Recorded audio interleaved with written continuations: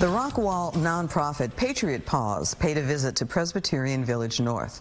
Pretzel showed off his training. The easy button push cue lets him open or close a door or push an elevator button for a disabled veteran. The tug cue lets Pretzel open drawers, cabinets, pull a laundry basket, even help pull a veteran standing up.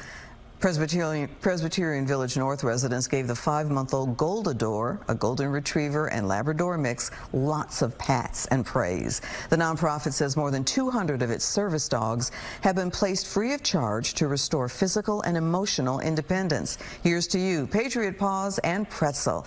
He's going to have about 2 years of training, master 65 commands, pass the public access test for certification, and then will be matched with a disabled veteran. Wonderful. Here's to You has featured hundreds of volunteers. Thank you. Let's keep it going. Send me photos and short videos of volunteers in action. Clarice.Tinsley at Fox.com. Fox 4 is here with you.